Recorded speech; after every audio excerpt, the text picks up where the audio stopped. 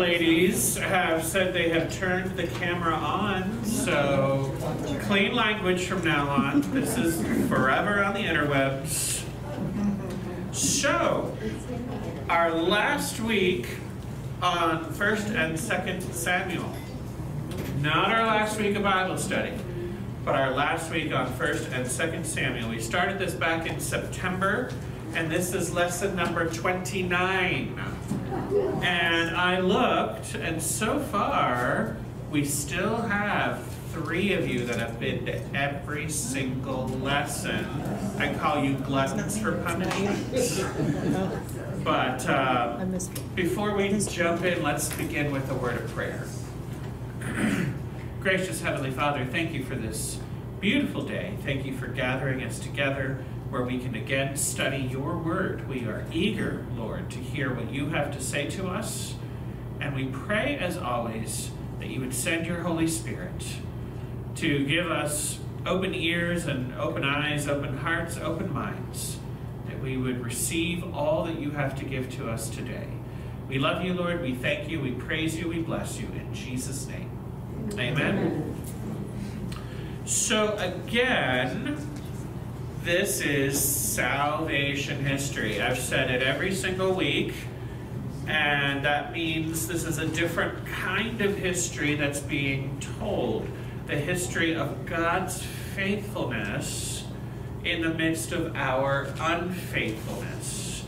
So we've seen a lot of good things in the story of Samuel and Saul and David. We've also seen some not so good things, right, over the time.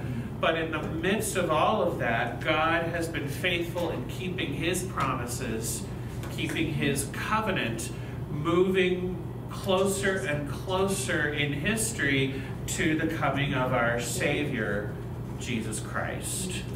And as we wrap up the story of David today, the Golden Age, or at least the first part of the Golden Age of Israel, Solomon's reign would also be included in that.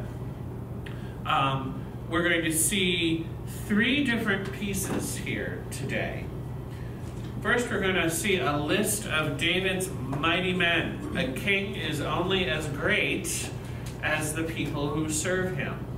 And so some space is going to be given here for the best of the best in his fighting forces.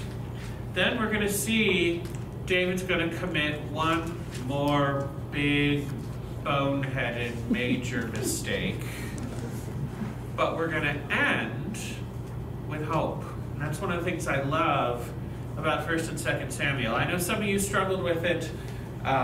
You don't love history as much as I do, but we end with hope. So keep that in mind as we dig in. And I decided to be nice to you because I didn't think that anybody would really want to raise their hand to read the long list of names. Oh, thank you, thank you, thank you. Are you No. want? Oh, okay.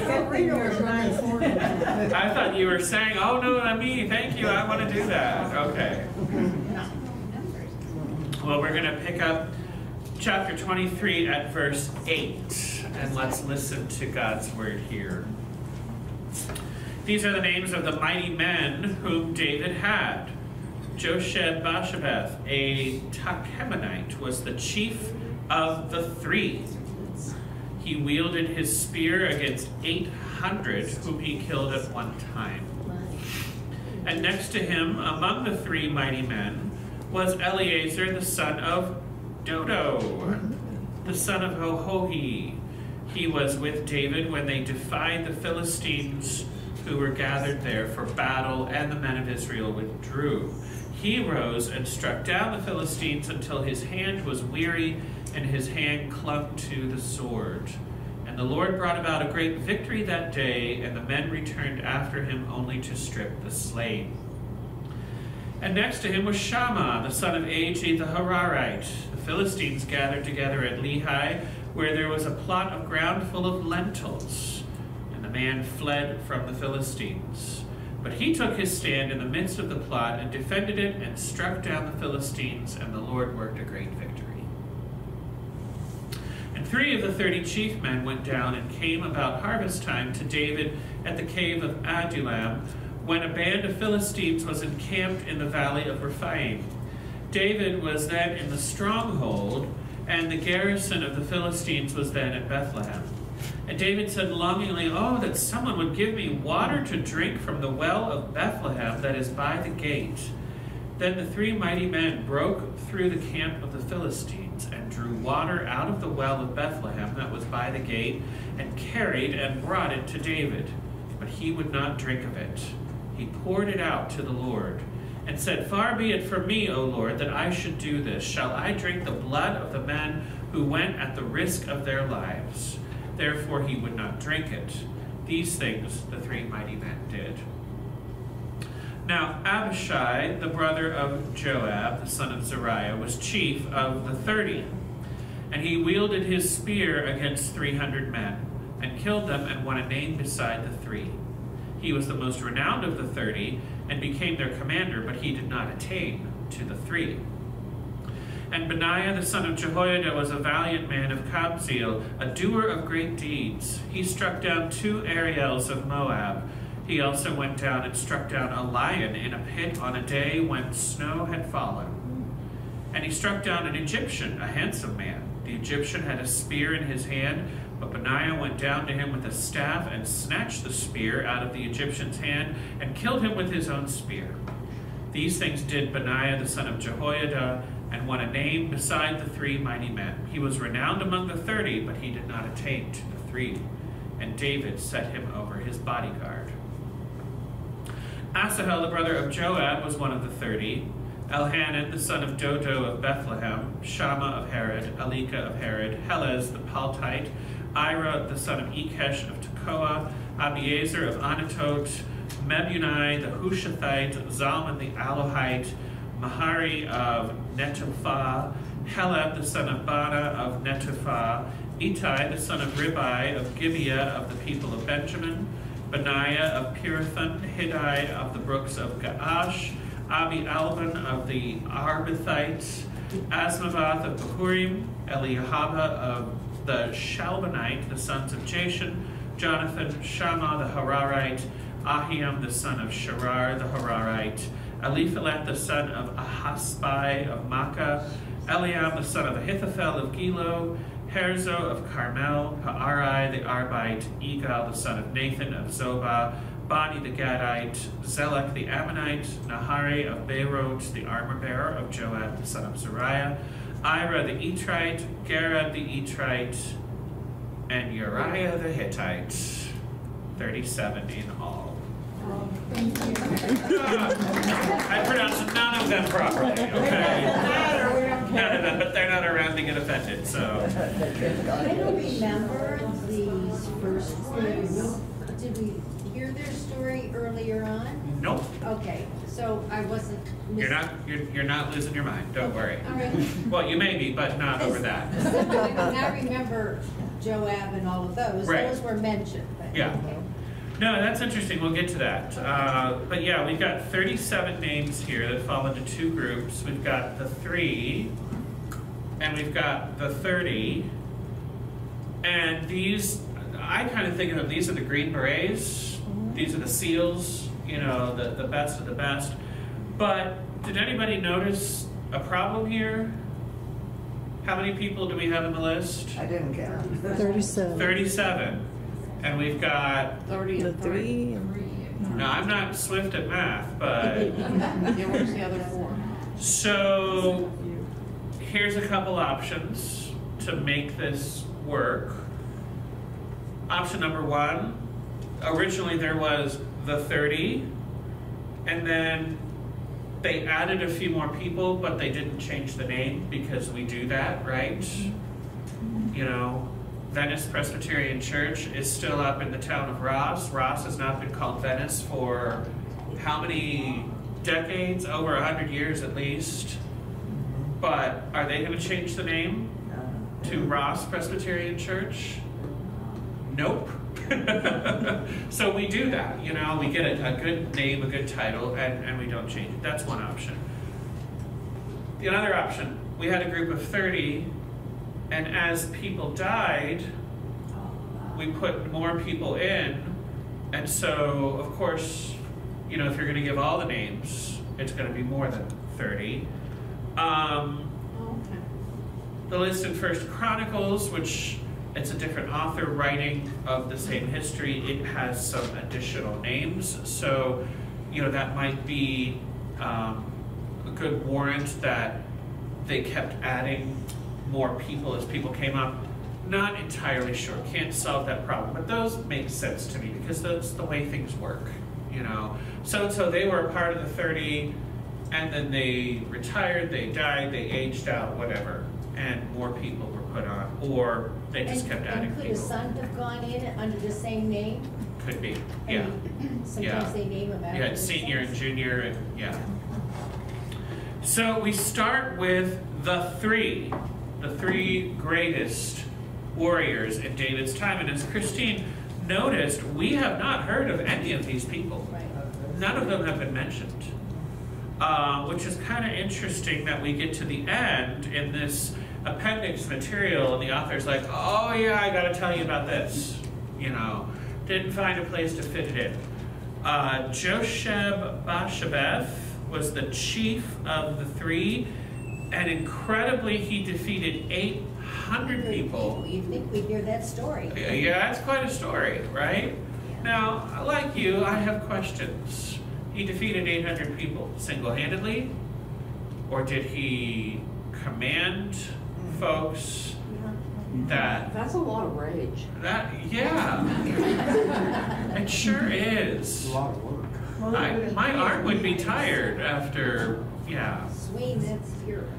So it'd be a lot easier if he just had a grenade, Yeah. you know, but they didn't have that.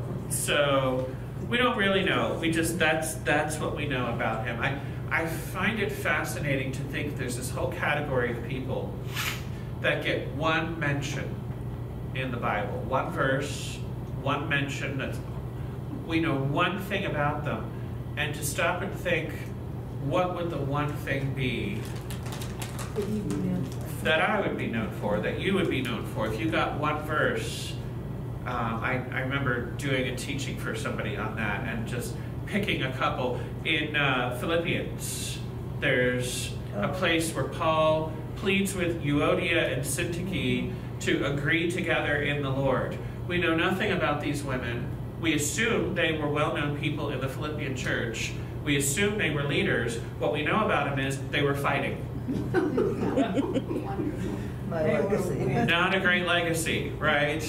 You know, that's not striking down people with the jawbone of a donkey or, you know, slaying 800 men in one battle. So, yeah. So second, we've got Eleazar, son of the very unfortunately named Dodo, and not the only Dodo in the chapter here. There's Dodo of Bethlehem. It's spelled differently in my version than NIV. Is it? What It's is it? Dodai. Dodai. Okay. Yeah, I'd have to go back and look what the original vowels were in the Hebrew. NIV. Yeah. Yeah.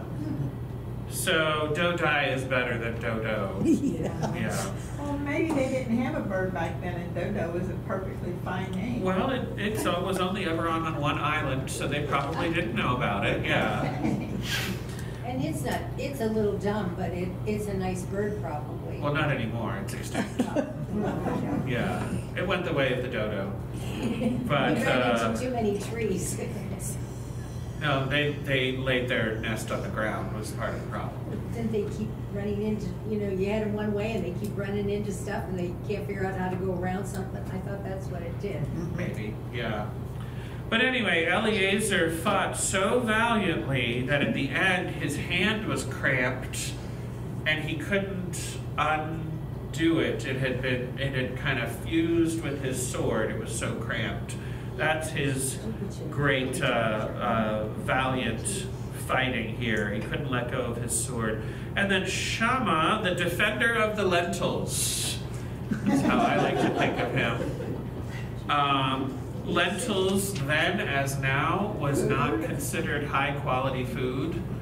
It was not high refined, it was everyday food. But this man was so zealous, he defended even the humble lentil patch and defeated the Philistines. Now we're then told about this story about getting the water from the well in Bethlehem, and there's a little bit of confusion over whether it's these three, the three, who went and got this water, or if this was 3 out of the 30 and we're just not told the names. Which 3? There's a little bit of confusion as to who actually is doing this. Kind of depends on who you read and how they interpret it. But anyway, 3 of David's valiant men, whether it's the 3 or another group, does this wonderful deed of loyalty for their general, for their commander. This goes back to the time when David is on the run from Saul. He's in the cave. Remember what happened in the cave there? He could have killed him. He could have killed Saul there, yeah. But he's hiding out at this point, and the Philistines have captured Bethlehem. So David, as he is leading his men, says in a kind of throwaway line that he does not expect anybody to pay attention to, "Oh, that someone would give me water to drink from the well of Bethlehem that is by the gate." You know and I know different water from different places tastes different. And he's longing for water from home, you know? And these 3 warriors sneak behind enemy lines just to bring him that water, which they then bring back successfully and give to him. And when they get back, David recognizes what an incredible honor this is. And he honors the men by not drinking the water. Wouldn't you be offended that I you went to would have that been way? offended. I would have too, but he then says, "Far be it from me that I should do this, shall I? This is the blood of my men." And You should have thought of that before he said it. Well, he didn't have to go do it, he just said he wanted to. So he pours it out as a drink offering before the Lord. That's how he honors his men. He pours it out. He gives it to the Lord, basically, symbolically. I still would have wanted him to drink it. That's me, but, you know. So Little you can have some. then we're told about the 30. Did anybody notice there's a really big name? Miss Joab. Joab is not on any of these lists. Just listed as the brother of Abishai.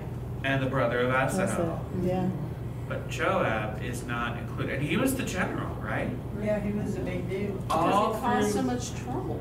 but he did, yeah.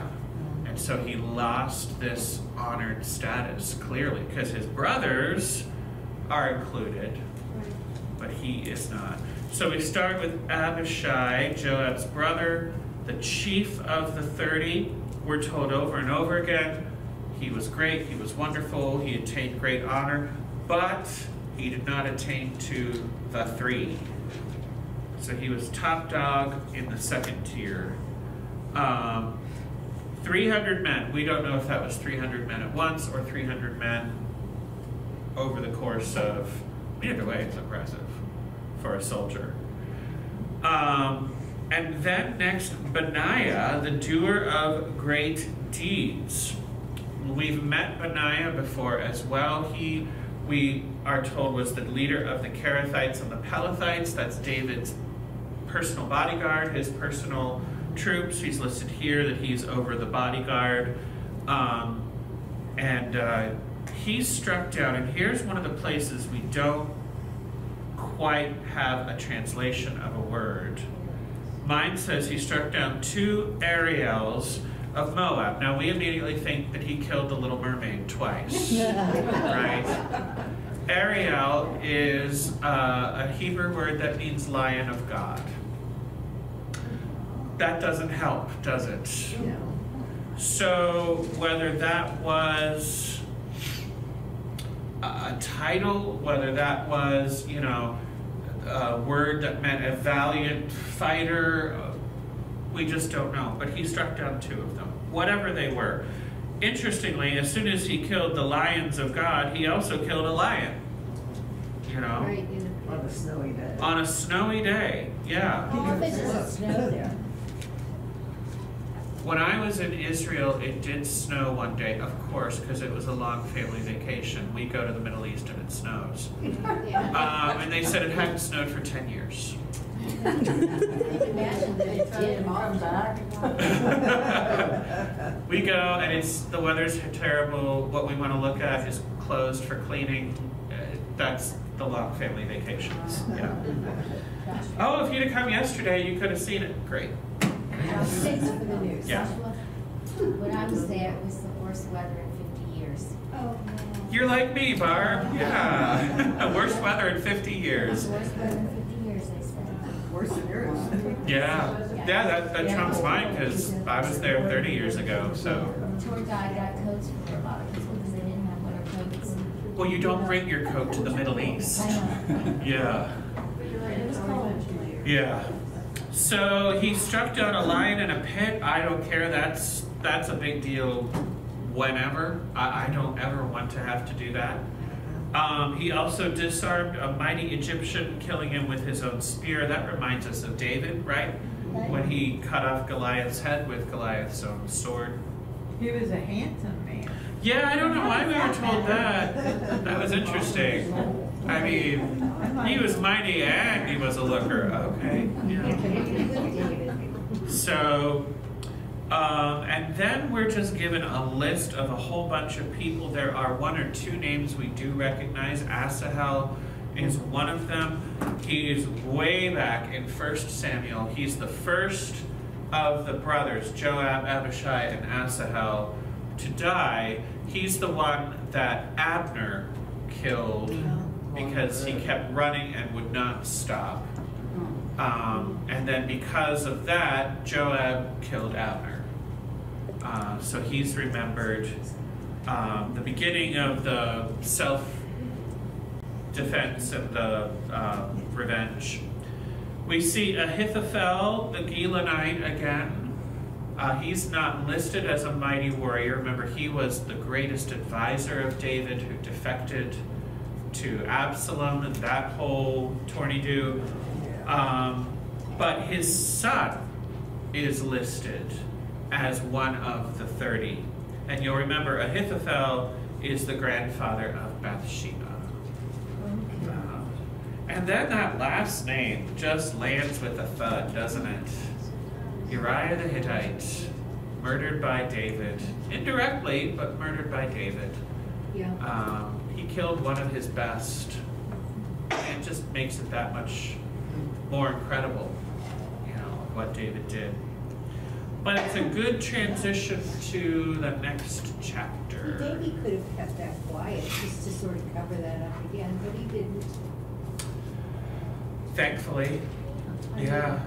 And I noticed that the Lord won the battles. You know, they often refer to Yeah. the Lord. Oh, yeah. Battles. He So used that was these in great and wonderful and mighty ways. Yeah. Other questions, thoughts, reflections? Well, who would like to read chapter 24 for us? Janet, thank you. Again, the anger of the Lord was kindled against Israel, and he incited David against them, saying, "Go, number Israel and Judah." So the king said to Joab, the commander of the army who was with him, "Go through all the tribes of Israel, from Dan to Beersheba, and number the people, that I may know the number of the people." But Joab said to the king, "May the Lord your God add to the people 100 times as many as they are, while the eyes of my lord the king still see it. But why does my lord the king delight in this thing? But the king's word prevailed against Joab and the commanders of the army. So Joab and the commanders of the army went out from the presence of the king to number the people of Israel. They crossed the Jordan and began from Aroer and from the city that is in the middle of the valley toward Gaz and on to Jazer. Then they came to Gilead and to Kadesh in the land of the Hittites. And they came to Dan, and from Dan they went around to Sidon and came to the fortress of Tyre and to all the cities of the Hivites and Canaanites. And they went out to the Negeb of Judah at Beersheba. So when they had gone through all the land, they came to Jerusalem at the end of 9 months and 20 days. And Joab gave the sum of the numbering of the people to the king. In Israel there were 800,000 valiant men who drew the sword, and the men of Judah were 500,000. But David's heart struck him after he had numbered the people, and David said to the Lord, I have sinned greatly in what I have done, but now, O Lord, please take away the iniquity of your servant, for I have done very foolishly. And when David arose in the morning, the word of the Lord came to the prophet Gad, David's seer, saying, Go and say to David, Thus says the Lord, 3 things I offer you. Choose one of them, that I may do it to you.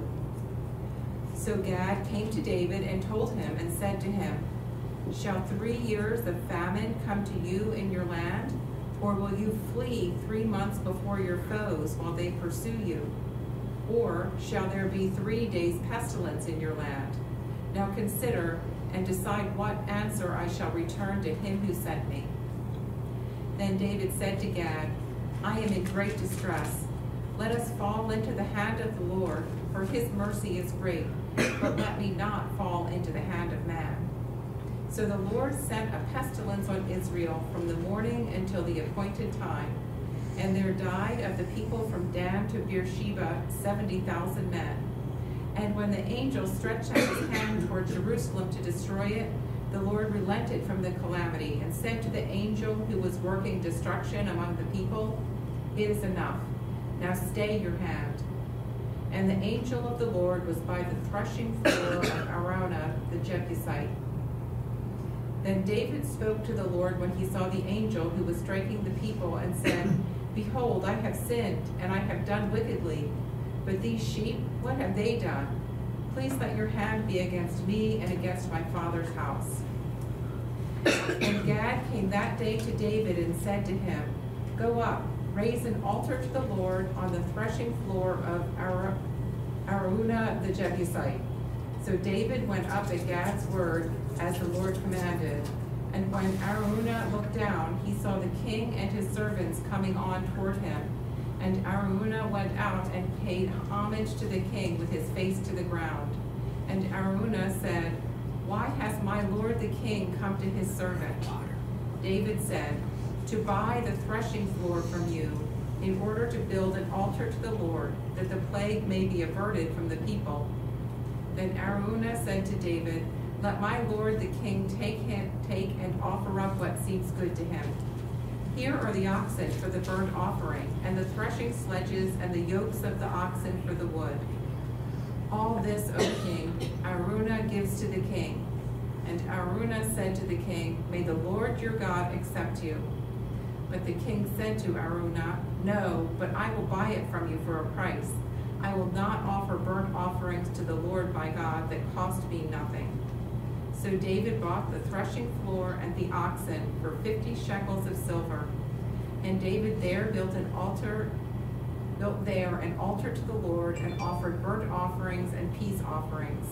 So the Lord responded to the plea for the land, and the plague was averted from Israel. Okay, so we start with a big issue here. One of those verses that's difficult. Just if you would, I've got a couple books in my office, hard sayings of the Bible, difficult passages of the Bible. This is one that's included because we start with the Lord is angry at Israel and he incites David against them. That's not behavior that we often attribute to the Lord. It's even more interesting, or more difficult, depending on how you look at it, when you read the companion passage.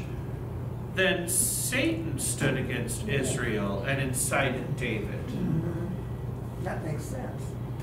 Yeah. So we've seen similar things just in 1st and 2nd Samuel. Back in Saul's time, when God allows an evil spirit to torment Saul. We see it in the book of Job. That showdown between God and the evil one that Job never finds out about. He never learns what's going on. Or when God hardens Pharaoh's heart. Those are mysterious and difficult things to think about. We don't tend to think of God in this way. But it's dealing with that interplay, that mysterious, that we're never going to be able to fully reconcile. That God is fully in charge. God is directing the events of history, sometimes positively directing the events, sometimes allowing things to happen. But while God is always in charge, that never removes the responsibility from me for my own actions. Somehow God can be in charge and I can have a choice in how I live, and both of those things go together. I can't fully reconcile it in my mind, but thankfully I'm not God, so I don't have to. I just know it's a mystery, and sometimes God allows us to fully experience the results of our sinful desires. Or as it says in Romans, he hands us over to our sinful desires. Fine, you want to do it that way? I will allow you to do it that way, and I will allow you to experience the direct consequences of doing it that way. I think more often than we realize, God holds us back from stuff. And praise God he does, right? So I think that's what is kind of happening here. God is angry with David and with Israel. We're never told why. We don't know what happened. We don't know what they did. It isn't the census that he's angry about. No, but he allows that to happen. It starts off, he's angry before David has even done that. Okay. But he's also angry because of the census, and we have to get into that issue as well. Is it because the numbers should have been a whole lot more? Hold on a second. Yeah, we'll get there. So, thank you. I think because of God's anger, he allows David to do this thing that is not in his will. Now, the problem is there are other places in the Old Testament where a census is taken and God has no problem with it. So again, this is there's something else going on here. Taking a census in and of itself is not sinful. God allows that. In fact, God commissions that in the book of Exodus. They count the people that came out of Egypt. But nowhere here does God tell David to take a census, and nowhere does David ask, Lord, should I take a census? David just decides on his own that he's going to do this, and we see from verse 9, the reason he's doing this is David wants to know, how big is my army? How many fighting men do I have? Now, has David ever won a battle yet that we've read about because he had more men than the other side? Nope. So he's trusting his army rather than God. That's got to be a big part of it. What'd she say? He's trusting his army instead of God. Usually quite the opposite. Usually these battles are won and the soldiers have not done a thing. You know, remember the time God thundered from on high and that won the battle. He won the battle with thunder. You know, yeah, it's over and over again. God is the one who delivers his people. But so on the one hand, this could be pride. Look at how big my army is. We're not going to go into the Freudian implications of that, but armies that can be there, you know. Or not so much pride in my army, but what you're saying, it's I don't trust the Lord. I trust in my men, in my military technology. I've got better spears, better bows, better arrows, better chariots, better horses, better whatever, tanks, bombs, guns, you know, and I trust in that. We are told in the book of Exodus, chapter 30, the Lord said to Moses, "When you take a census of the people of Israel, then each shall give a ransom for his life," buy back his life, in other words, "to the Lord when you number them, that there shall be no plague among them when you number them. Each one who is numbered in the census shall give a half a shekel." Did anybody give any half shekels? No, like a tithe. Similar, it's you belong to the Lord, and if you pay this half shekel, you can go back to living your life. We didn't pay any half shekels. The half shekels were going to stop a plague from happening, right? What did we have? Plague. You have to think that's significant, right? I guess. Maybe it's all of those things all put together, you know. But we have here David essentially, again, seizing something that does not belong to him. He's not supposed to be like all of the other kings. All of the other kings around them owned the army. It was their army to do what they wanted with. Is it David. arrogance? What? Arrogance? Oh, just a bit. It's hard not to be arrogant when you're king, right? David wasn't supposed to be like that. This was God's army, right? And he was God's king, serving under God's command. God was the true king of Israel. He allowed David to reign, and he gave great blessings to David. But David kept taking things that didn't belong to him, beginning with Bathsheba. And then Uriah's life, and then, you know, over and over we see more and more where David forgets he's not supposed to be like all of the other kings around him. And so he sends Joab to do this census, and Joab protests. Folks, if Joab recognizes that this is not good, hello, McFly, there's your first clue. Joab, who's had no conscience basically up to this point, develops a conscience and says, I don't think we should do this. And again, in the companion telling of this story in 1 Chronicles, Joab gets so disgusted that he doesn't finish the job. He just completely forgets to count any Levites or Benjaminites. Oops. You know, it's hard to count over 10. To do all 12 tribes. It's a lot. Math is hard. So you get a different number in 1 Chronicles. Because Joab, you know. And so we're told, we're even given the route.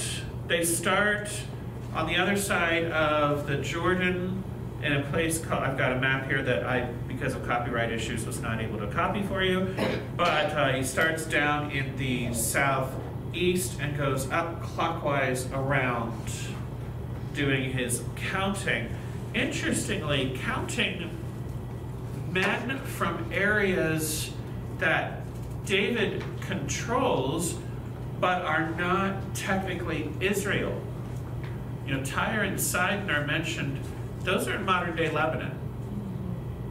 So he's counting people that are not Israelites and are adding them into the Israelite army because we all know the old lesson, right? Bigger is better, right? Especially when it comes to armies. So Was he under their rule? Or, I mean, were those people under? they his were rule? under his rule at this point, but to count them as Israelites, when that Doesn't has an matter. ethnic meaning as well as, yeah, they're under his authority, but they're still foreigners. You're not sure you'd want them fighting, you know, with you. So Joab comes back, tells them we've got 800,000 in the Israelite army, 500,000 in Judah. Again, we're already seeing that split before it officially happens. It's already happening. And David's heart struck him after he had numbered the people. But before, God sends the prophet Gad to him. So there's still hope for the old boy, right? He realizes, I've done the wrong thing without even being told. Eugene Peterson writes, David doesn't always obey God, but he always deals with God. Even when he disobeys God, he goes back to God.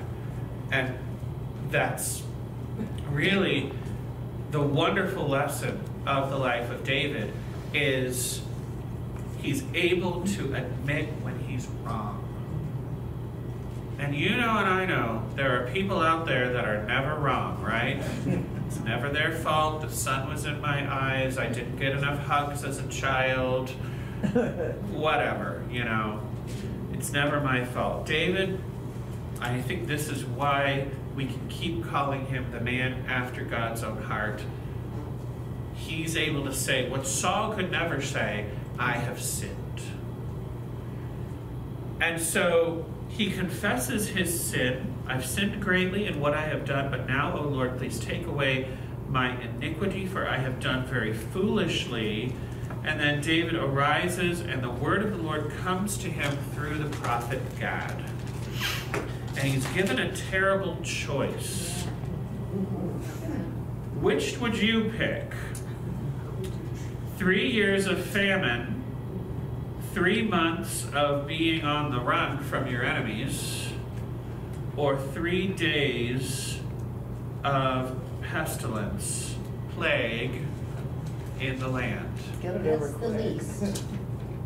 3 days versus 3 months versus whatever. Well, time-wise it is. Yeah. It's the most intense, but the shortest amount of And time. him being on the run, that would impact probably just him, not anybody else. That's what I wondered, if it was just him on the run, and if all the other people would have been spared, that would have been That maybe might have been the better one. I don't know. I mean, we saw when he was on the run from Absalom, he took a whole bunch of people with him. Yes, Yeah. exactly. So, and what happens in that 3 months to your That's kingdom? true. Yeah, You know, because the other ones impact definitely all the people. right. And that's, we saw God was angry at Israel and incites David, and the punishment comes on Israel and David. So he kind of hedges a little bit. He says, I'm in great distress. Let us fall into the hand of the Lord. His mercy is great. But I don't want option 2. Oh, okay. Yeah, I don't want to fall into the hand of man. And so God picks option 3. And it puts that whole COVID-19 thing into perspective, right? 70,000 people die in 3 days. We just don't realize how blessed we are to live in the 21st century. Because I can't imagine digging that many graves. You know, that's another whole public health issue, that you've got all of a sudden tens of thousands of bodies to deal with. Yeah. I mean, our little pestilence in those 2 years was bad enough. You know, I don't care to go through that again. But this, my goodness, I can't even imagine. And interestingly, it's described in a way like the angel of death going through Egypt. This is the angel of plague systematically going through Israel. And this is actually We see God relent at some point. God is merciful even in this punishment, in that clearly this was going to be more, and God pulls back in mercy as they go to Jerusalem, as they reach Jerusalem. Yeah. Because at the threshing floor of Araunah, the Jebusite, remember the Jebusites were the original owners of Jerusalem. It was originally called Jebus. Then David conquered it and renamed it Jerusalem and established his capital there. So this may have happened early. Remember, these last stories are told out of order. So this may have been early in his reign. David speaks to the Lord. He sees the angel striking the people. Lord, let me never see anything like that. I don't want to see that. And again, behold, I have sinned, I have done wickedly. But these sheep, what have they done? I'm the shepherd. The flock is being struck. Please let your hand be against me and my father's house. What a selfless thing to pray, showing that David still has the heart of a good king, that he wants to spare his people their suffering. But, of course, our sins always affect other people, right? It's never just a private sin. It always affects other people. Now, here's where we end with hope. This last little section here, where David builds an altar. Because this is a really important altar, and this is a really important place. The threshing floor of Araunah the Jebusite, here's where we see God bringing good out of a terrible, horrible set of circumstances. Again, this is now Jerusalem. The Jebusites owned this. Even when David conquered, it seemed there were some people that still owned some land. And David goes to purchase this threshing floor so that he can build an altar to mark the place where that plague angel stopped. This is going to be the remembrance. This is going to be the monument. And it's going to be a place of worship where we again ask God to stop punishing for our sins. This is where the big thing is going to happen, where God does his covenant work. Remember, this is all about God being faithful to the covenant. And David spends his own money to purchase this. He says, I'm not going to accept this as a gift. I'm never going to offer a sacrifice that costs me nothing. He's the one that ordered the census. He's the one that pays for this altar. He purchases it outright. And because of this, we're told the plague is averted from Israel. In the Chronicles version, we're told fire falls from heaven, accepting these sacrifices that are offered on this altar. Now, why is all this important? Let me read to you why. 1 Chronicles chapter 22, verse 1. David builds this altar. The fire falls from heaven. Then David says, here shall be the house of the Lord God, and here the altar of the burnt offerings for Israel. That becomes the site of the temple. Oh. And we're later told that also, coincidentally, that also is the exact place, it's also called Mount Moriah, where Abraham built the altar that he was going to offer Isaac on, and at the last minute, God provided what? A substitute to die in Isaac's place. So at this place in Jerusalem is going to be the temple of the Lord and the place where the substitute is offered, where God provides a lamb to take away the sins of the world. Do you get it? Yeah. God being faithful, keeping his promises, moving toward the fulfillment of the covenant, even while his people are doing all manner of horrible, terrible things. Is our God not so very good? Yes.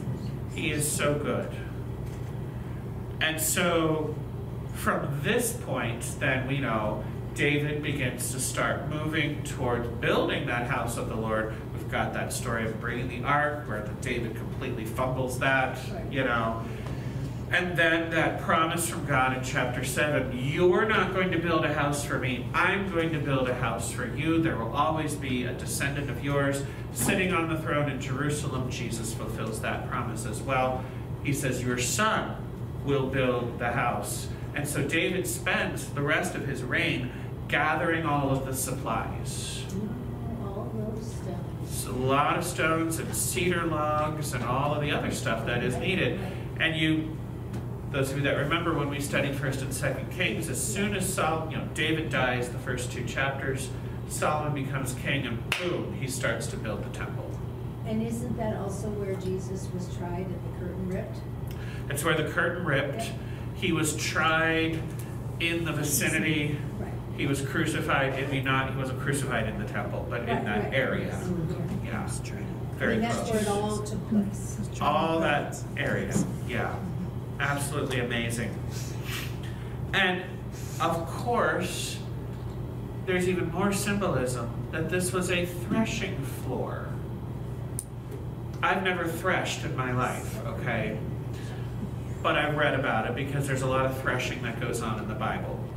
A threshing floor was generally on a hill because threshing was separating the kernel, the grain, from the husk. And it often meant throwing the grain up in the air. So you need a wind. So that's why you're up on a hill. And it would blow away the husk and the grain would fall in a lovely golden heap on the ground. It's a place of separating the good and the bad. Separating the good and the bad. Which is a great way to describe worshiping at God's house, right? There are those who will truly worship and those who will not. We'll go and stand before the Lord, and we've either accepted the salvation that he freely offers as a gift, or we haven't. There'll be sheep and there'll be goats. All of this symbolism, it's almost like there was a plan. I don't really want to go that far. Yes, you actually do want to go that far. So God brings an incredible good out of a story of sin and rebellion. Just like the story of Joseph in Genesis, where his brothers sell him as a slave, and he goes on to save the world, basically, the known world, from famine, just like Jesus' own sacrifice, a terrible, terrible sin. You know, they sinned against him right and left. And from that came our salvation. That's why we call it Good Friday. It's a terrible day, but it's a Good Friday. So we end with an incredible note of hope. And that's part of why I love 1st and 2nd Samuel. I know it's been a while since we looked at 1st and 2nd Kings, but those of you that have enjoyed the story, please keep reading. You'll begin with the end of David and the beginning of Solomon, and then it just keeps going. I hope you've enjoyed these 29 weeks. They're all, well, mostly on YouTube. There were a couple weeks where we experienced technical difficulties, but we still love Lisa and Olivia. Say thank you, Lisa. Thank you, Olivia. Thank you. And Tom. So, again, just as a reminder, no Bible study next week, but we will come back on May 1st and May 8th, and we'll spend 2 weeks studying the book of Titus. Oh. And I'm going to go out on a limb and say it's probably been a while since any of you have read the book of Titus, right? There's a favorite. There's a book of Titus, yeah. It's very, very good. 3 chapters. So we'll study that and then we'll be done for the season. Wasn't he a scribe? No, he was one of Paul's missionary companions. Okay. Yeah. Any other questions, thoughts Did you before say we? that there's a mosque built on the temple site now? There are 2. Dome of the Rock. The Dome of the Rock and the Al-Aqsa Mosque. Yeah. Say that again? The Dome of the Rock Yes. and the Al-Aqsa Mosque are built on the Temple Mount. Yeah. So the rock is supposed to be the place where Abraham offered. They say Ishmael. The Bible says Isaac. No, we say Isaac, you know, it's a fight Yeah. between the brothers. Yeah. So how old was he when this happened? Do we, I mean, you said this is out of order. Do we know? He was probably in his 30s. Probably wasn't long after David. It probably wasn't long after he became king. Maybe about 40. Yeah. Then what happened? Oh, the story. Oh, this story, okay, Yeah. I got you. Working at the census. Because if it's around the time he conquered Jerusalem, So he that knew was to get early out in of his bed. reign. Yeah. I'm guessing there. Yeah. Let's close with a word of prayer. Thank you for all these people, Lord. It's wonderful to see the room filling up again. We are so grateful for this time of Bible study. We're so grateful for your word and the hope that it provides. Lord, help us to remember these things, to be encouraged by these things, to encourage others with these things. And we pray that you'd be with us in our time of hiatus and bring us back in 2 weeks. In Jesus' name, amen. Amen.